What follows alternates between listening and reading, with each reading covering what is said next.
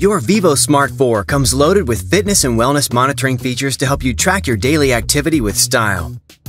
In this video, we'll walk you through the process of setting up your new activity tracker out of the box so you can start using it. For starters, you'll need to plug in the vívosmart 4 to set it up. Just align the pins on the included charging cable to the ports on the back of the device and firmly clip the charger on. Then plug it in to charge. You'll know it's connected if you see the display turn on. Now, if you've never installed the Garmin Connect mobile app before, go to the App Store on your smartphone and download it. Once the app finishes installing, open it up and set up an account. You'll enter your email address, some basic information about you, and you can even select a profile image. Once that's done, the app will automatically scan for devices in your area that are ready to pair and will begin the process. If your Bluetooth is off, the app will ask you to turn it on.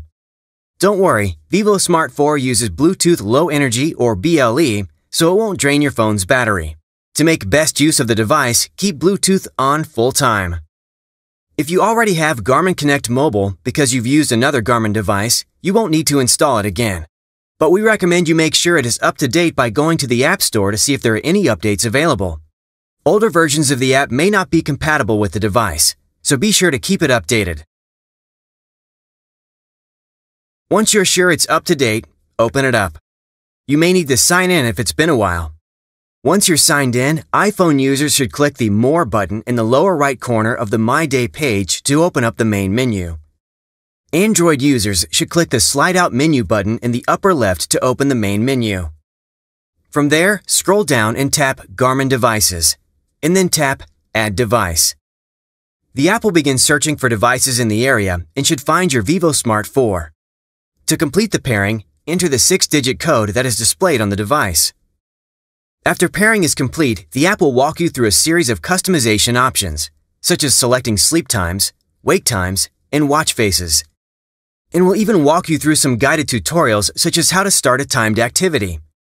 You can always go back to Garmin devices later if you decide you want to change any of your custom settings. Remember to check the app frequently. This ensures that your data is being stored in a timely manner and that your device stays up to date with the latest software.